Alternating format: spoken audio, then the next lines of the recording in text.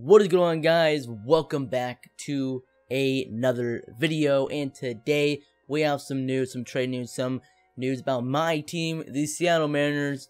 And I actually was going to make a video about the Mariners in their recent lighter news, because 2 days ago news reports say they were going to tear down the team. DePoto responded back and basically said the media over I forgot the word, but over dramatized the situation, and that they were gonna reimagine the team, which I'm thinking means trading some pieces to get a little younger, and I don't know, look towards the future, I guess. I don't know. I mean, DePoto is probably the most wacky manager in GM in baseball. You never know what he's gonna do. I mean, he says he's not gonna rebuild, and you never know. They could go tearing it all down. But I was expecting them to do it next season if I think nothing happens. But that is. But before I could even get that video done, because I was gonna go into the details and give my opinion about it, which I'm still gonna do. I'm still gonna make the video about that. I was planning on getting it out maybe Sunday or Monday, but they just already made a trade. DePoto is in trade season.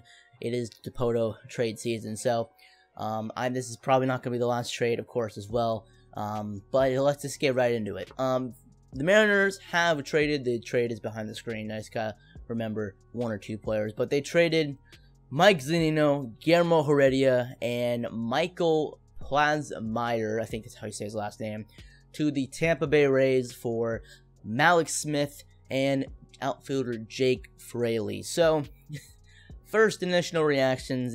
I'm just going to give you my opinion about it. If you follow me on Twitter, you already know my opinion about it. But, of course, not a lot of you do. So, here we go. Mike Zunino, he just won Defensive Player of the Year at catcher. He was the best defensive catcher in all of baseball last season. He was obviously not the best hitter. I know he struggled with injuries. I feel like that has something to do with him not hitting well this season. Obviously, it has not total factor, but it's obviously it factors into how he hits, of course, just because it was his quad. I believe it was some elbow issues too, if I'm not mistaken. I think it was actually mainly just left leg stuff, the leg kick, and all that. So that really affected his swing this year. Because we all know what Mike Zunino can do. He was drafted as he was supposed to be the best hitter in the draft class, in his 2013 draft class. That's what was said. But he, hasn't really lived up to his potential as a hitter. He obviously hasn't lived up to his potential as a defender. He's an excellent defender, but hitting, not really. We saw what he could do. 2017, 250 average, 8-something OPS, 26 home runs, 330 something on base percentage, I think. Just really good numbers. I could not execute that in 2018 because of injuries and I believe other things, of course, but injuries also have a factor. But he's under control for a couple more years. I'm really, he's a fan favorite. I'm really gonna miss him. Obviously, it's pretty hard. I mean, it's not hard, but it's sort of hard to replace someone with excellent top-tier defense, like elite defense at the catcher position, one of the main places on the team that you want to have for defending. You usually, I mean, if you have a really good defensive catcher, more than likely half the time you're really not going to care that much, and keyword that much, that he's not a great hitter, because he'll be saving you games defensively and calling games that will help you win games defensively. So it really hurts to have him gone. I really hope they go after it doesn't even have to be Grandal or what's the other one? It's Grandal or it's not Real Mewtwo. I can't think of the other one off the top of my head, but it's another free agent catcher. I'll actually just look at it real quick to confirm. Okay, the one I was talking about is Wilson Ramos.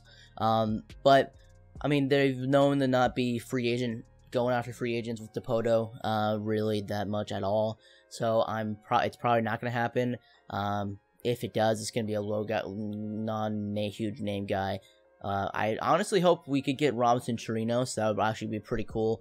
But I just hope we get a sustainable catcher, really, you know. But it really hurts to see him go. Guillermo Heredia, the other piece that is going to the Rays in this. He's a great fielder, but just not a good hitter. As we've shown, he's shown a little bit, like maybe just a week or 2 or 3, you know, in total, that he could be a good hitter. It's just not getting there. He's the one that I threw the first pitch to and took a photo with, so I'll always remember that. Always be a special little place in my life, knowing that I took that picture with Guillermo Heredia, threw the ball to him, got a hug with him, and all that. So that one hurts on a personal level as well to see go to Tampa Bay, but it has to do. Things happen, you know, but it sucks. Michael Plasmeyer, who actually I don't keep in touch a lot on the Mariners farm system that much, because sometimes there's not even that many good players down there, because we're I think the worst farm system in baseball. So let me just look at this guy's stats. Well, let me show you this guy's stats.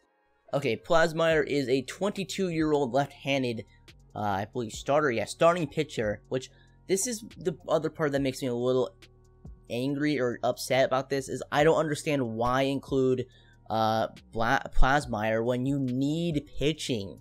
If you're going for a rebuild, that you want the pitching. I don't understand the idea about that. But in the A level, his first pro year, 21 years old. Actually, no, he was 21 years old. He turned 22 like 3 days ago. He had a 2.25 ERA and 12 games started, 24 strikeouts. 24 innings pitched. He had 44 strikeouts, a 16.5 K per 9, 1.5 walk per 9, a 6.0 hits per 9, and a 0.83 whip. He pitched excellent, and they trade him. I really don't understand that part. That's the really part I'm kind of upset about. I might be more upset even more about Zunino, about this than Zunino, but I don't know. I don't understand the mindset about that. But let's talk about what we got back. We got Mallex coming over from the Rays back to the Mariners again. Hopefully more than 77 or 78 minutes this time. As you guys if you don't remember, I believe in the 2016 or 17 offseason. Yeah, no, it was the 2017 offseason. We traded for Mallex from the Rays. No, from the Braves. And then we immediately, not even more than an hour later, traded him to the Rays for Drew Smiley, who, fun fact, never pitched for us, had to get Tommy John surgery, went to the Cubs, never played for the Cubs, and now he's on the Rangers. Yeah. So, essentially, we traded Mike Zunino.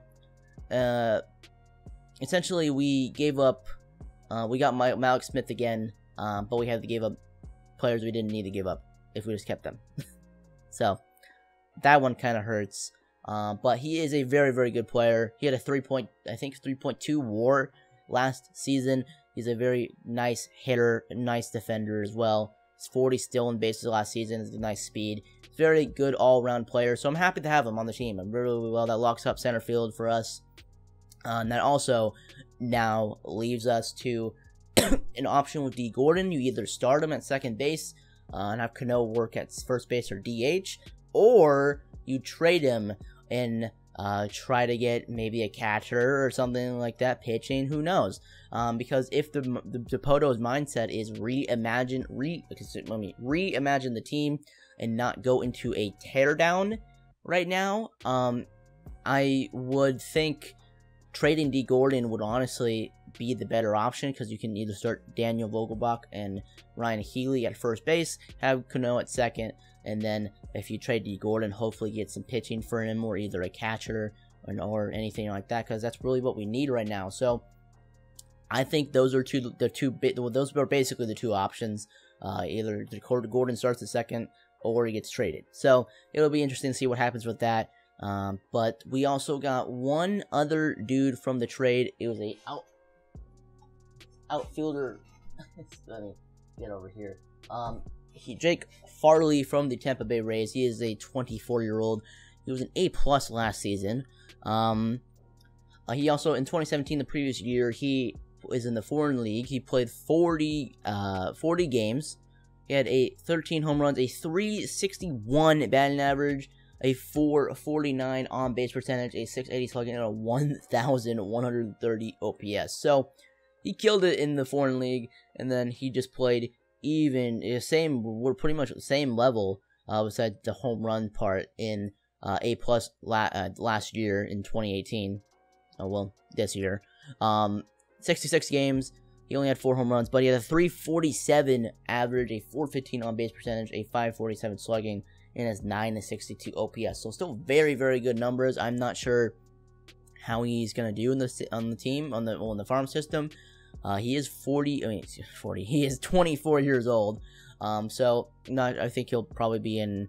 I guess he could be in double. I think he probably would be in AA maybe if they want to test him in there.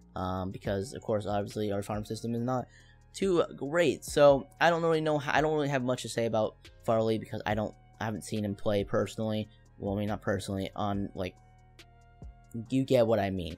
But the stats show that he is a pretty good hitter. Then again, the year or two before, he was struggling pretty bad. But who knows? He could also turn into a really good player. Hopefully, I guess. But this was a very interesting trade. First trade of the offseason. It's going to get way more hectic. I would sure hope so. With the Corey Kluber news and all that. And just everything going on. So, my overall opinion about that, I think it's a good move.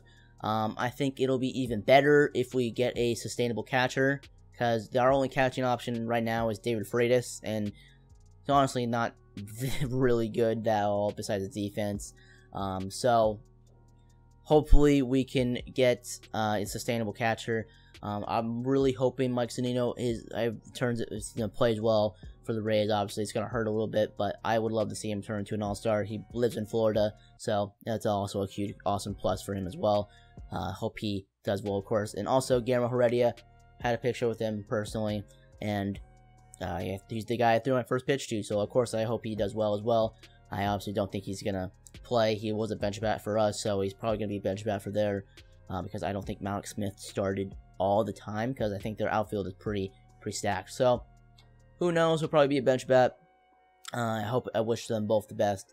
That is my opinion about the whole situation. Let me know if you're a Mariners fan or a Rays fan. Let me know how you think about it.